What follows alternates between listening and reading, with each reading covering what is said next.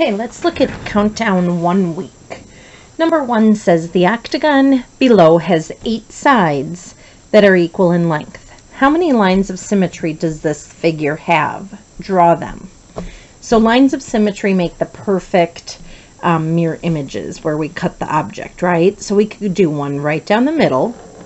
We could do that again from the side, and we can actually do that on each side, okay? But we can also go corner to the opposite corner for each one. And if I count then, I have, if I start at the top, I'm going to go 1, 2, 3, 4, 5, 6, 7, 8, not counting that one I've already counted. So I have 8 lines of symmetry. And I'm going to write 8 lines of symmetry. Then it says how many equal sized triangles do the lines of symmetry form? Well, these would be equal triangles. So I have 1, 2, 3, 4, 5, 6, 7, 8, 9, 10, 11, 12, 13, 14, 15, 16. 16 triangles. Okay. So if I have a regular pentagon or regular octagon in this case, 8 equal sides, 8 lines of symmetry. Okay. Number 2 says match the numbers on the left to their factors on the right. Remember, factors are my multiplication facts. Something times something would give me the number, right? Or the product. Okay. So here's my product. What times what gives me a 40? Well, 8 times 5 equals 40. So those two match. Okay. What's 12 times 6? Let's solve it. 12 times 6. 2 times 6 is 12. 6 times 1 is 6 plus 1 is 7. That is 72. Okay. 14 times 3. 4 times 3 is 12. Regroup. 3 times 1 is 3 plus 1 is 4. 14 times 3 is 42.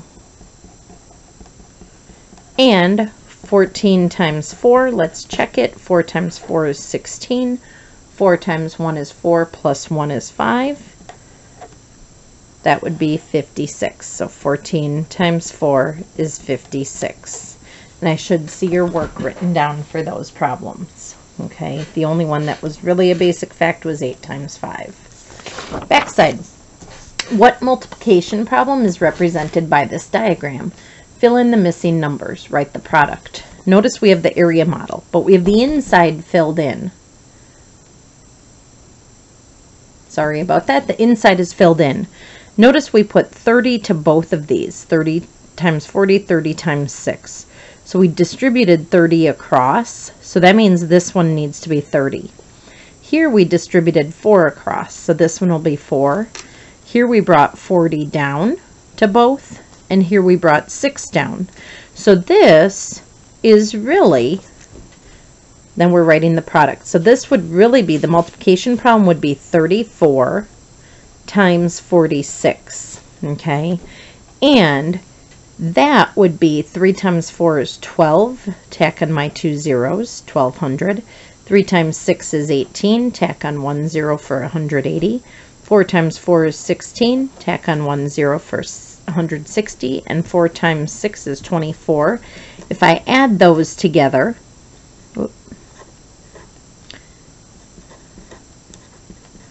I'm going to get 0 plus 0 plus 0 plus 4. Oops, sorry, this went blurry on me. I apologize. That would be 4. 0 plus 8 is 8, plus 6 is 14, plus 2 is 16. 1 plus 2 is 3, 4, 5, and 1. That would be 1,564. You may have also solved it like this, 34 times 46. I'm going to just do it both ways, the turtle head. 4 times 6 is 24. 6 times 3 is 18, plus 2 is 20. Drop your 0, right color Band-Aid egg. 4 times 4 is 16. 4 times 3 is 12, plus 1 is 13. Add them together, and I get the same thing. Okay. Then number 4, which of the following can have two obtuse angles? Select all that apply. Well, we have a triangle. A triangle, can it ever have two obtuse? No, it could have one obtuse, but not two. Can't be that one. How about a rhombus? Remember, an obtuse is greater than 90, right? It's greater than 90, so it's a big angle. A rhombus. Rhombus is like this. That one could be obtuse, and so could that one. So a rhombus would work. How about a rectangle? No, rectangles always have 90, so nothing is obtuse. How about a trapezoid? Trapezoid could be like this. That could be obtuse, bigger than 90, and so could that one. So that works. A parallelogram is like a rhombus, but the sides don't have to be equal, so those could both be obtuse. And a square is like a rectangle, right, where they all need to be 90, so that can't work. So it would be rhombus, trapezoid, parallelogram. How about number 5? It says angles A and B combine to form a right angle. So together they make that right angle, which is 90 degrees. The angle measure of A is less than 40. So this is less than 40. And that, so A is 40 less than the angle of B. I'm sorry. So A is less than 40 degrees less than the measure of angle B. What are the measures of the two angles? Use the guess and check method. Well, A plus B, so we have A, we have B, and we have A plus B. So A plus B has to be 90. So no matter what we guess and check, those always have to be 90. Okay, A is 40 less.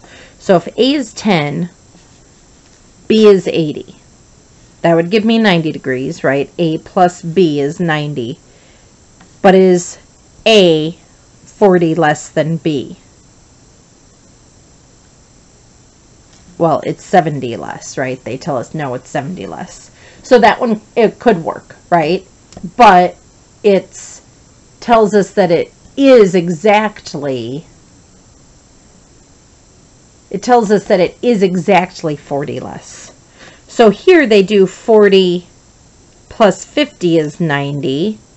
Okay, they tried 40 and they tried 50, but is A 40 degrees less than B? No. So that one can't work, right? Okay, so let's go back and let's try 20. 20 plus something is 90. Well, 20 plus 70 is 90, but that's 70, take away 20 is 50. So that one can't work, okay?